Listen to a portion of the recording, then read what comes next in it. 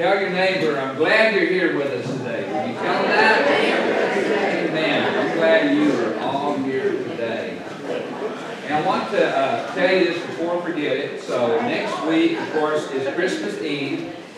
We have a morning service. We're going to have communion. So you want to be here for that. And then Christmas Eve at 7, we'll have a candlelight service. So be sure and make plans to attend that and start a tradition. It's a good thing to do.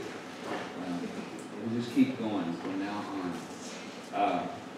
And we're going to have punch and cookies afterwards, so we're squeezing in dessert. And if you want to bring a cake or something, I'm always down for that. So. But thank you. Let's do this real quick before I start this. Cover up your heart. Lord, and make it a prayer, all right? Lord, give me eyes to see, ears to hear, and a heart to receive all the good things you have for me.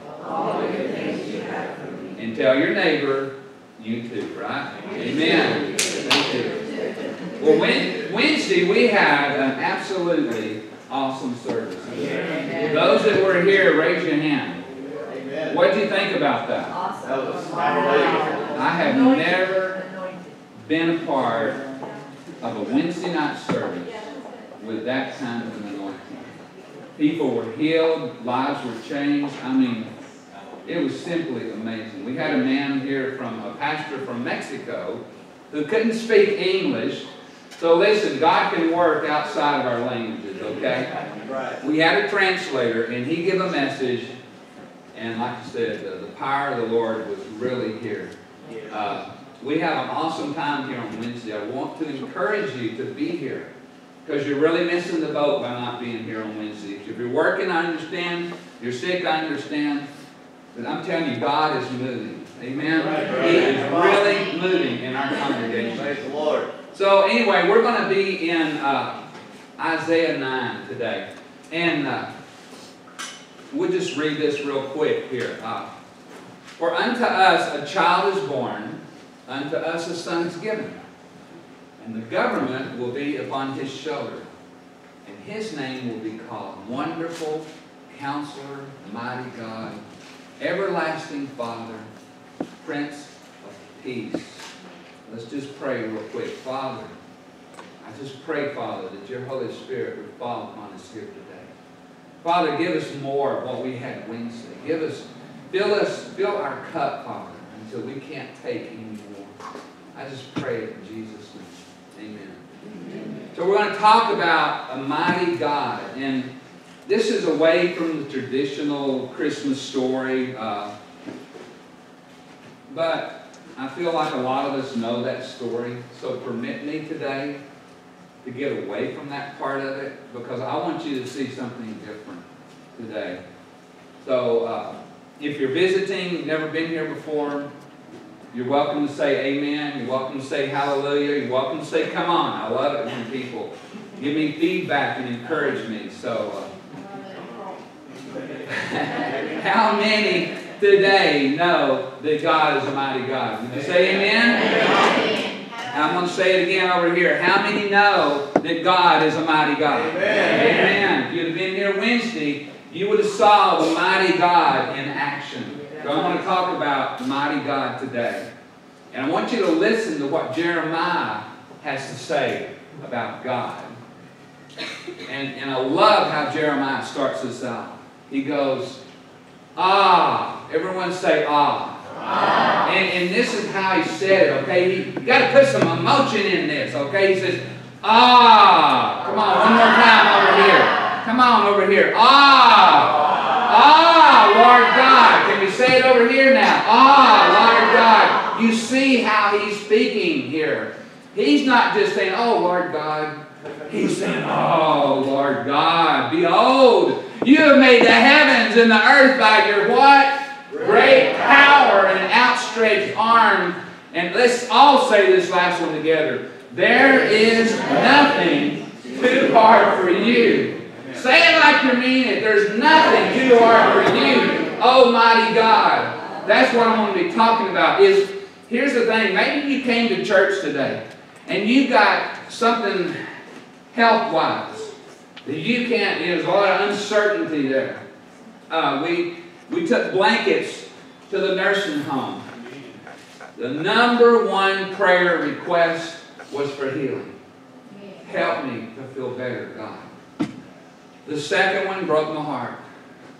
Please, God, let my family come visit me. If you've got family in the nursing home, I don't care what you're doing, you need to stop it and set aside an hour to go visit these people who have no one visiting them. It broke my heart. But that's what Jeremiah said, and he goes, listen, God, nothing's too hard for you, you mighty God. And like I said, you might have uncertainty, you might have poor health, you might have career issues. Maybe your family's a mess, maybe your child's a mess. I don't know what's going on. You know, I don't know who I'm talking to here. But listen, is there anyone today knows that God is a mighty God and He can take care of what you got going on? Amen? Yeah, clap your hands and say, thank you, Jesus. Praise His holy name. Listen, nothing is too hard for God. Tell your neighbor, nothing's too hard for God. I'm telling you. Isaiah 9:6, mighty God. You know what the Hebrew word for this is? It's so awesome. I studied all this week. El Gibbor. Now, I might not be exactly pronouncing that right. Roger, you call him. Am I close? How would you pronounce it? El Gibbor. El Gibbor. All right. You know what that means? El is God, and mighty is Gibbor. Think about it. You serve an El Gibbor. And what that really means is that He's a champion for you. He's a strong hero for you. Your hero is mighty God, El Gibbor. Can you say that? I want everybody in on this. Look at your neighbor and say El Gibbor. Yeah, that's good. Listen to what Matthew says in 123. I think I put that one on there, didn't I? Behold, the virgin shall be with child and bear a son, and they shall call his name Emmanuel, which is translated God with us. Now we all know this verse of Scripture here. But what I'm trying to get you to see today is this baby in a manger was more than just a baby in a manger. He was El Gibbor. He was the great and mighty God, where nothing is absolutely beyond His control. In Colossians, Paul told the church at Colossae this, for in Christ, that's Jesus, all the fullness of the deity lives in bodily form. And I thought about this, and you know, years ago, the power went out one night at our house. And you know, I don't know about how you sleep, but in my bedroom at night, it sounds like a hurricane. We got one of these air machines, and it's just blowing that air constantly, and I sleep like a baby. So when the thing stops in the middle of the night, I know that the power has gone out. Anyone been there and done that besides? I don't know if any of you sleep like that or not, but I do. And so here's the thing. The transformer had got knocked down the road, they said. And so it knocked out all the power to the house. But what I'm trying to say is you know what transformers do? I sort of looked at it this week. You have the main line that has it has a huge amount. I don't even know how much power it's got. But it's carrying all this power, and the transformers reduce the power so that it can come into your home. Otherwise, when you plug something into an outlet, it would just blow it all to pieces. I mean, it'd melt your house down. And that's what transformers do. They regulate all that power. And if you could think of it today, as Jesus is like a transformer.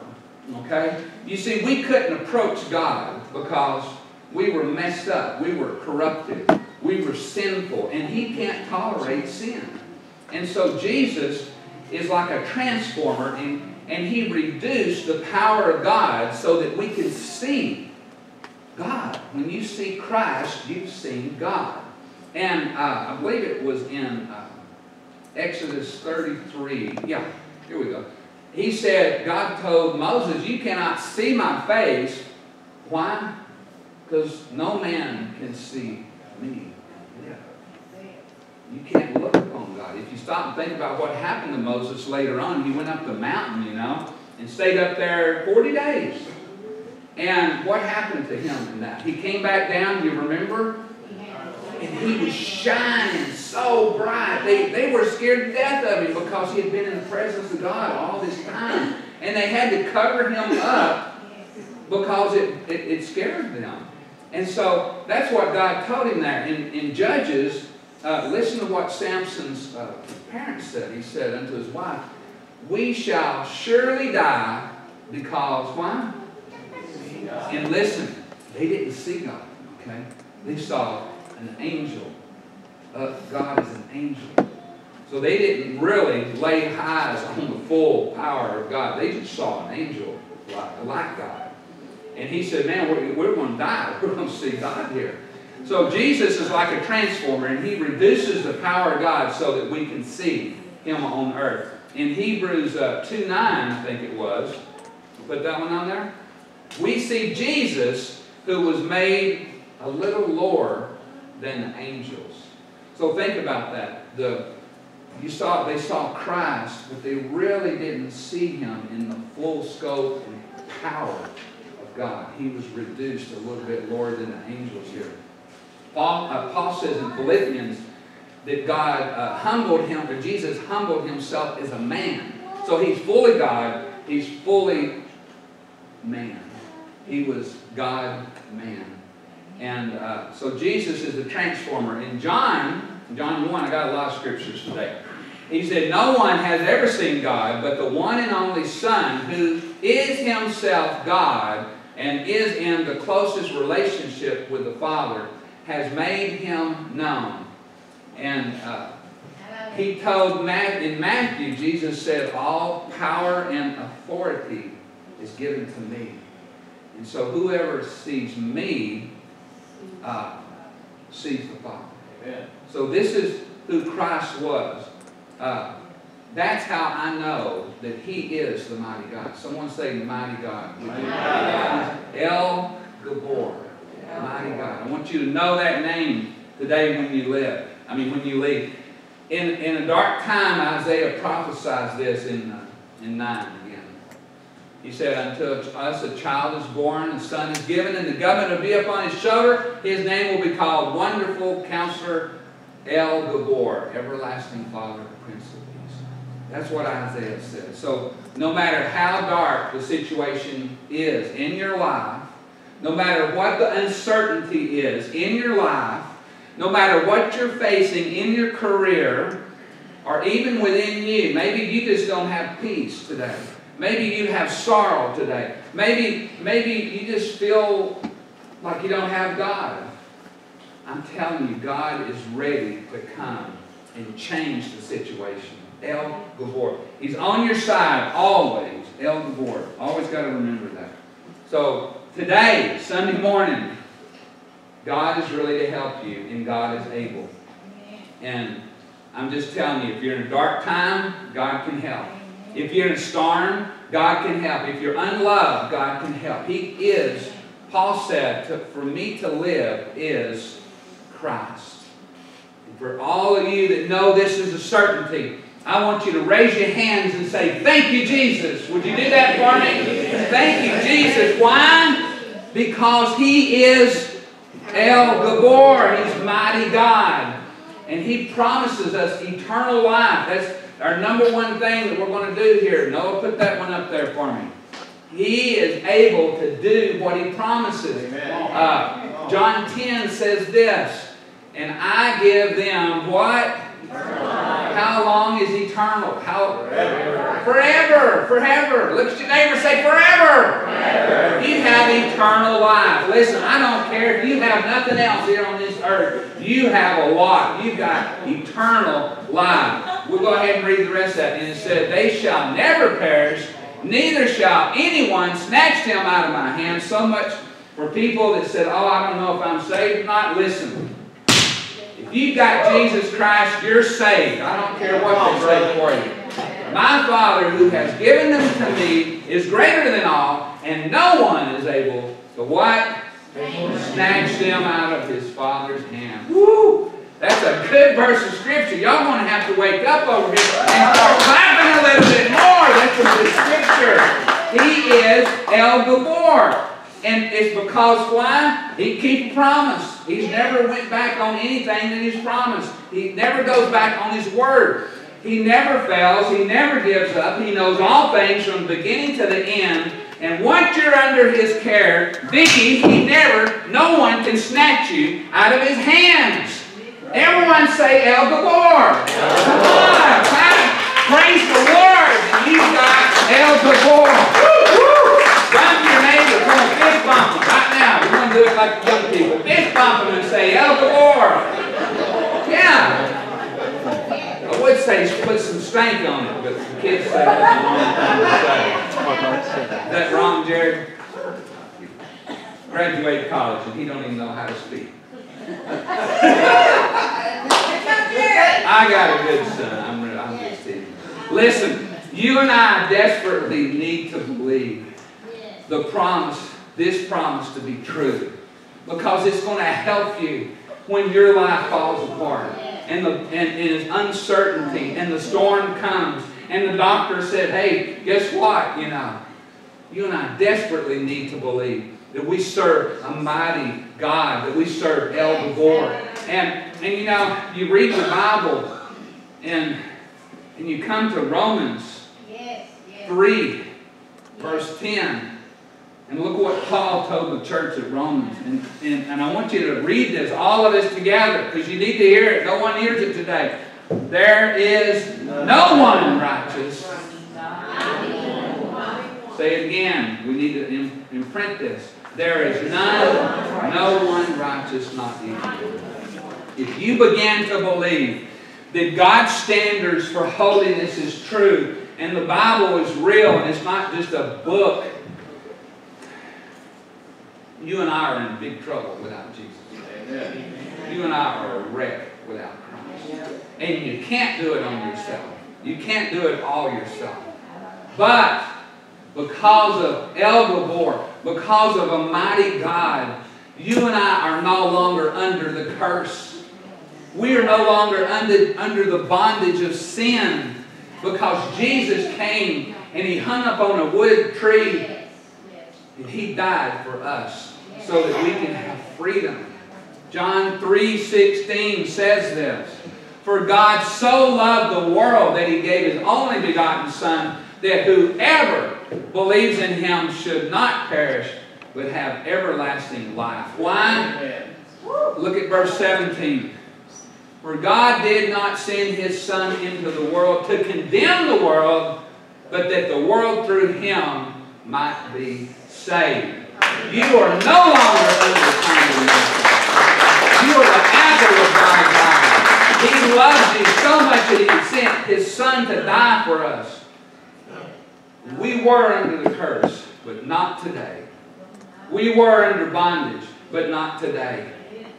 You are under a blessing, and you have every spiritual blessing in the heavenlies right this minute. Even if your wallet says, no, you're not, your health says you don't have nothing, you don't have a pillow to lay your head on, you're still blessed and you have eternal life. Tell your neighbor, you've got eternal life ready for you. Amen.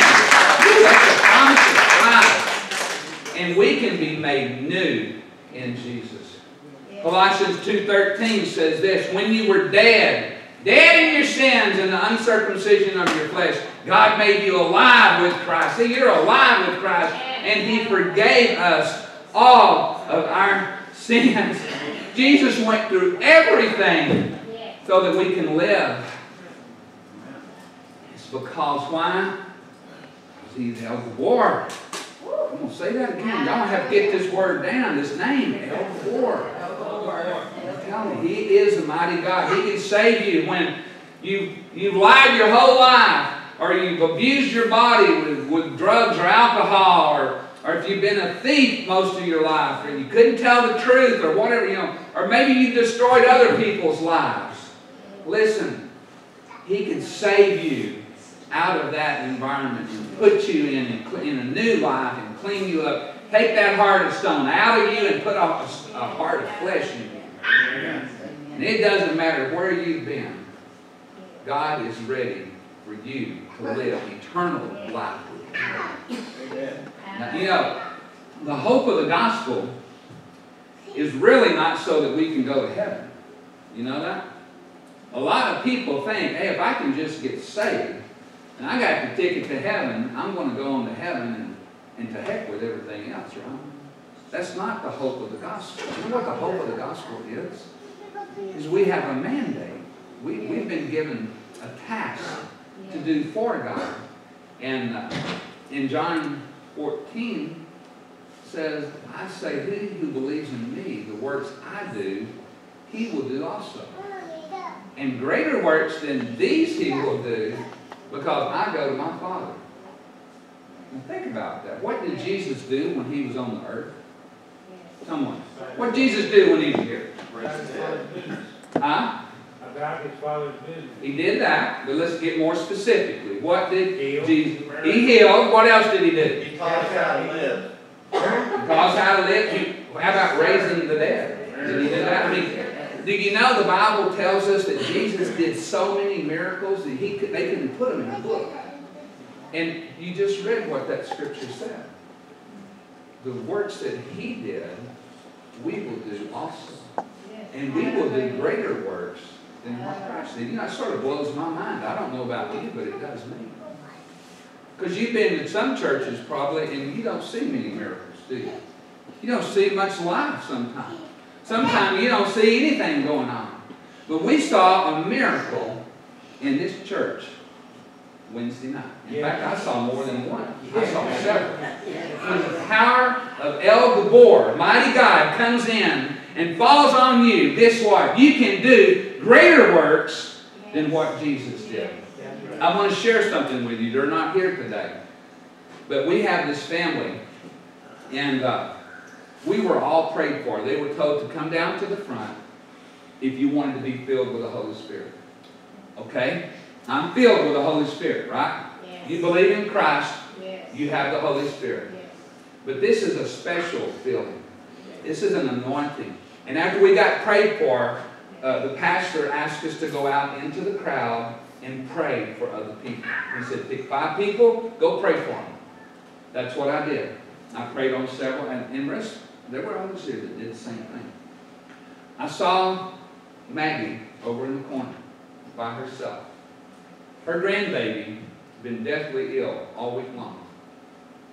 She has RSVP. I don't know if you know what that is, but it's a very severe lung problem for a baby. And the baby was preemie. She was in intensive care at Cook's Children's. She had a heart rate of 220. She had a high fever, and she's on forced oxygen. She can't be put on a ventilator because you can't do an infant on a ventilator. God spoke to me right back there where Billy is. And I saw Maggie over in this corner. And he said, go pray for her grandbaby. I went up to her. I said, we're going to pray that Everly is healed. We're going to pray specific prayers. Right, Manuel? Right. That's what we were talking about yesterday. Specific prayers. We want the baby to come off of this forced oxygen. We want her fever to drop. And we want her heart rate to drop. That was at 8 o'clock when I prayed that with Maggie right over back there in that corner. By the time I got home, I had a text from Maggie. She said, you know what? The doctor called the mother, Melissa, said, you need to come back. Babies had turnaround. The temperature had dropped to normal. The breathing rate was normal, and she was off of oxygen. And she was taken out of the intensive care. Amen? And see what I'm saying about the power of El Gibbor?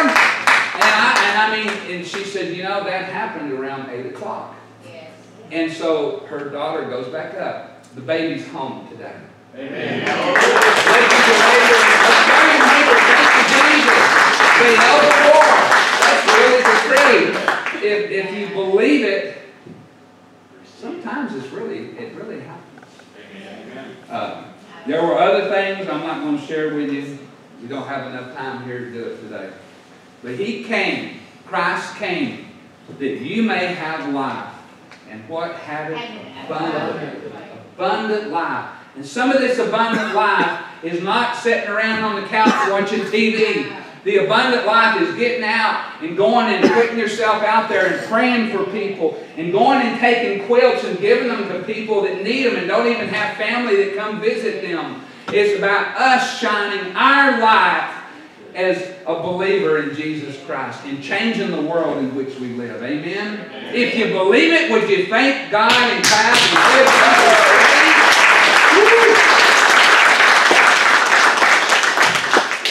All He asks is that you have faith and trust in Him.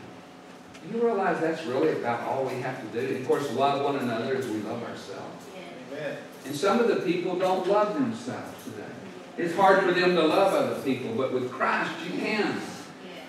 But we put our trust in Him, and we draw upon that power.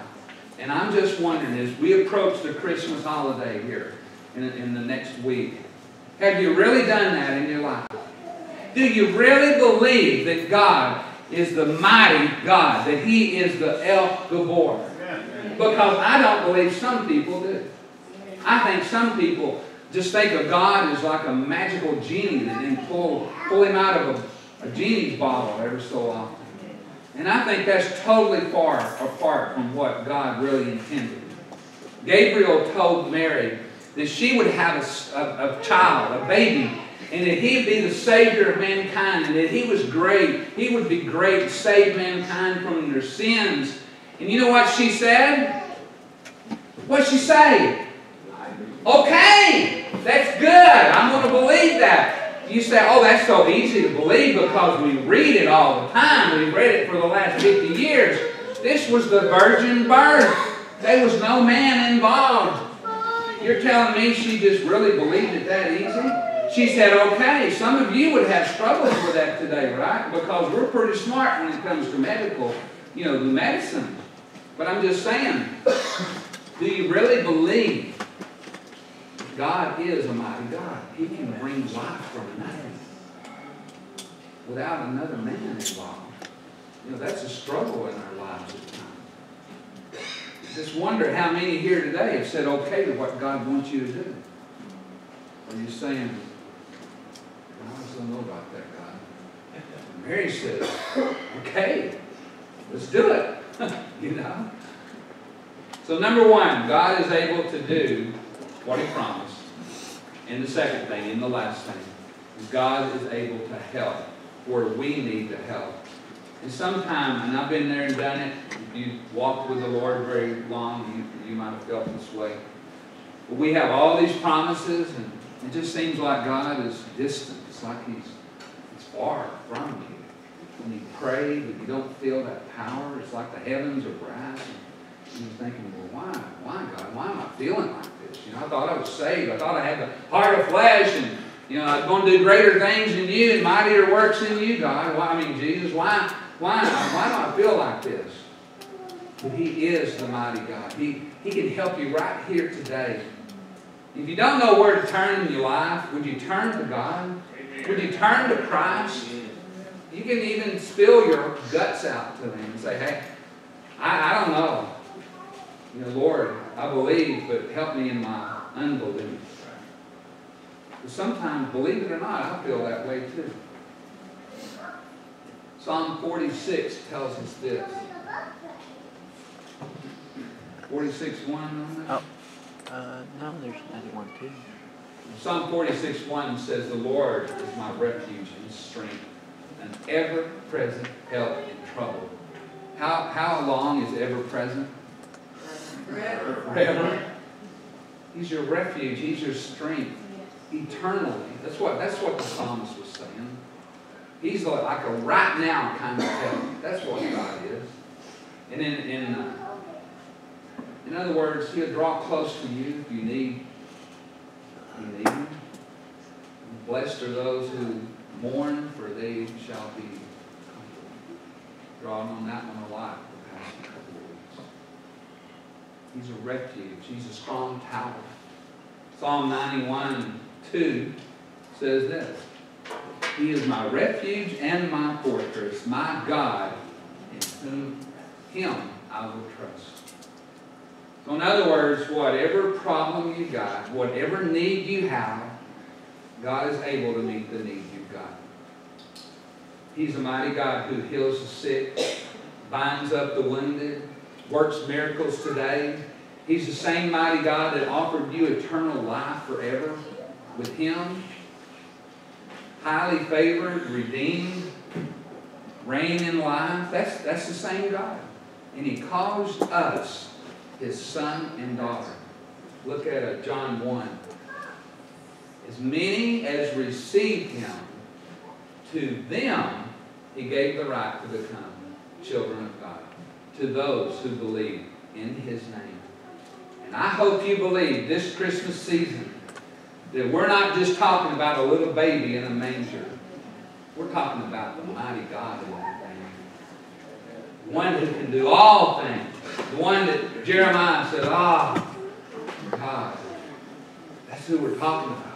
Right. He calls you His son or His daughter. Woo, that makes me happy. Yes. I'm telling you. Hallelujah. I thought about this one.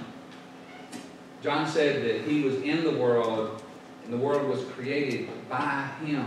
Yes. In the same hands that Mary held when He was just a little baby. Isaiah says this. He said, Isaiah 45, I'm sorry. I am the one who made the earth and created people to live on it. With my hands, think about that, the same hands. You know how you do a little baby and they grab your finger? The same hands that grabbed her finger stretched out the heavens. All the stars are at my command. In fact, the Bible says He names the stars. He's got a name for all these stars. Isn't that amazing? The same baby that was in that cradle created all this. Psalm 139 says, you formed my inward parts. You saw my unformed substance. Same baby that we're talking about today, that we're celebrating the birthday. And 33 years later, He would hang from a tree and He would fulfill His destiny. And He created a way where every person in this room can have all of this eternal life that He's promised us. Do you understand? Do you comprehend that you're no longer under punishment? That you're no longer condemned anymore? Listen, you don't have to feel guilty about your past. Amen. We've all done things that's not good. Come on. And you know, it's like these Hallmark shows that's on TV. Have y'all ever watched a Hallmark show? Anyone here besides me? And I don't watch them hardly anymore. Because all you do is there's someone there just a-bawling and squalling and feeling guilty and all that. And pretty soon I'm thinking, where's Jesus in all of this? You don't have to feel guilty no more. Don't feel guilty. Look at your neighbor and tell him, don't feel guilty. Jesus has paid for all that. Woo! Listen. Feeling guilty might make people feel better, but you don't have to feel guilty anymore. And if you're going to stay over there and feel guilty and bawl and squall about yourself, I'm going to stand over here in the land of freedom. That's what I'm going to do. Don't listen to those voices that tell you, shame on you. Look at what you did. Look at what you used to do. Now you're standing up here trying to act all holy. You don't think the devil don't talk to me like that sometimes? He's going to talk to you that way too. Don't listen to that. Say, hey, I rebuke you. I don't receive it. In Jesus' name, get out of here. And He'll leave. So listen, Romans 8:1. I'm leading up to this. There is what? Therefore, now, no condemnation to those who are in Christ Jesus. Tell your neighbor, you're not condemned any longer. In Christ, you're all right. I can tell you. You got freedom. You got abundant living. Greater works that you're going to do that Jesus did when He was on earth. That blows my mind. Come on. Christmas is not about just a baby born in mysterious circumstances. The Christmas story is about a mighty God who took the form of a human, a baby, so that He can tell you that He loves you and point us to eternal life. That's what Christmas is about, abundant living. And recognizing Christ is essential to our faith. So who's the baby? Come on, what's the name we've been working on? El Gibbor. That's who He is. He's mighty God. When sickness comes, you know what He says? By my stripes you are healed. That's what He says. Even if your eyes tell you different, you're still healed. Amen? My mom and I talked about that. You know, she has radical hypertension. And she came down for prayer and healing Wednesday night. And guess what? She had 2 nights of radical hypertension after she had prayed that. And you know what the devil told her? You're not really healed. Is she healed? Yes. Yes, she's healed. You got every spiritual blessing. Even if your eyes say differently, don't stop taking your meds, but you're healed. That's what it is. When hate rises against you, you know what Jesus told us? He says, no weapon formed against you will prosper, and every tongue that rises against you, you shall condemn. You can condemn that hate when people hate on you. You don't have to receive that. That's what He says. When storms come on in your life and the doctor says, hey, you got 6 months to live. You know what you can tell them, Roger? Peace, be still. That's what He said. See, we take the Word and we voice it. We repeat it because there's power in those words. When people come against you and your life's gone to hell and you got chaos every word, you know what you can say to it? Peace, be still. Amen. You can say, God is my refuge and strength. I'm going to stay in the refuge here. I'm not standing out here where the storm is. Stay in the boat. The men did. And when death comes, you know what Jesus said? Death. I've defeated the last great enemy, which is death. In fact, he gave us, He said, I think He said, Lazarus, come forth. Yes. Did He? Right.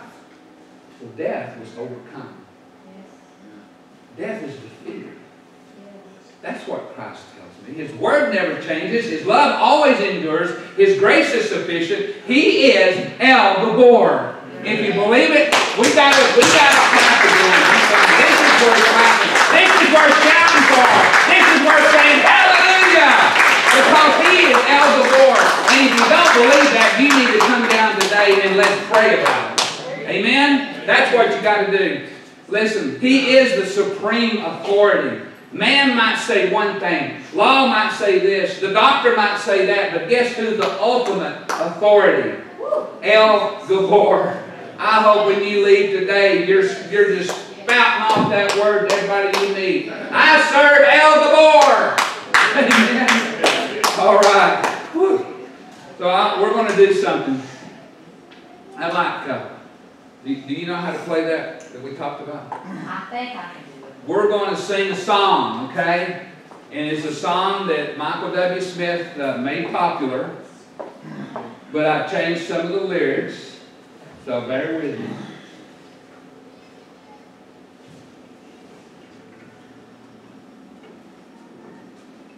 I'm going to ask you to do something for me. Can y'all help me sing it? I want you to say it.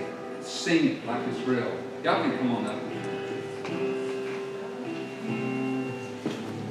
You know this song, anyone? Raise your hand and try to pick this up.